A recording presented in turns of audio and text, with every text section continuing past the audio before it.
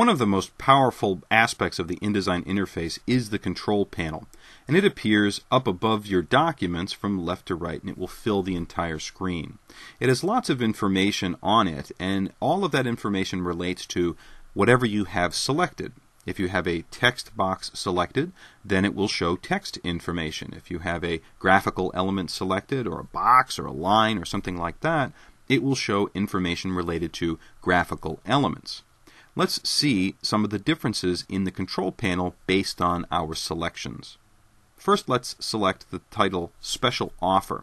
Now, Special Offer is a frame all by itself, and it's hard to tell that until we move our mouse over the words Special Offer. You'll see that the frame itself will light up. In this case, it's blue, and it allows us to see the container for that text. Click it once to select it. In the control panel, it doesn't look like text because we haven't yet selected the text. Instead, we've selected the container for the text. If we double-click on the word Special, then we'll be selecting the text of the word Special. Now you can see that the control panel has changed to reflect text information. I can see the font, I can see the style, I can see the size and the leading, as well as other features of that text. A new feature of InDesign CS5 is that we have direct access to the color of the text. So I can select the phrase and then change its color easily right in the control panel. Having made my selection, I can click on the color indicator here, and this will open up my color swatches. Let's make it green.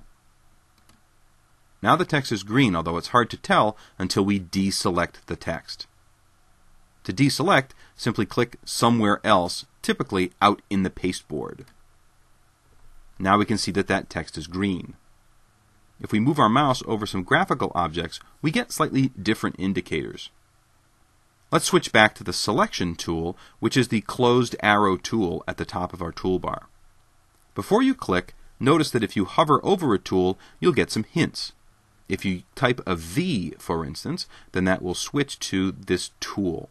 You can also use the Escape key to go back to the Selection tool. Now I've chosen the Selection tool, and as I hover over Plucky Pony Toys logo, you can see that something happens. In the middle of the logo is a target, and that target is called the Content Grabber. Notice if I hover my mouse over the Content Grabber, my mouse changes to a hand. This means that when I click on that Content Grabber, I'm going to be selecting the picture itself. Now, there's a difference here between the picture and the container in which the picture sits. This is an important aspect of the way that InDesign documents are structured. You have the container, which is the frame where the various content lives, and then you also have the contents of the frame.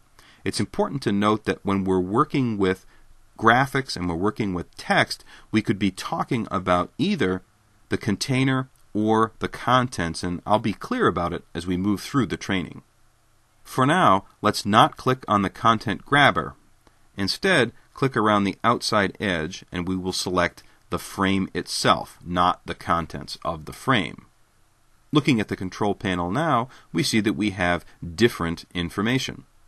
On the far left, you can see there are 9 dots. These 9 dots represent the 9 positions of a rectangular shape, which would be the container in which our content sits.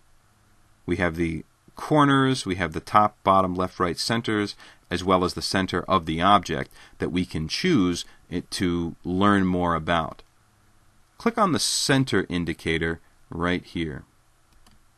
Now you can see that the X and Y positions have changed to reflect the center position of that frame or of that object.